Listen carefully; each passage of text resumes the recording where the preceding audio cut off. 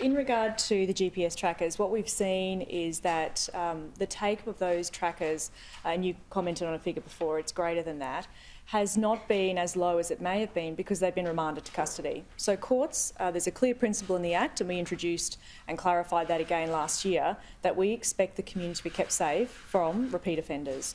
And when they've come before the courts, it is an option to the courts. It was an additional tool to the courts that the GPS monitoring could be an option, but they have actually remanded them to custody. And we have had up to an additional 100 young people in detention, and they're serving longer.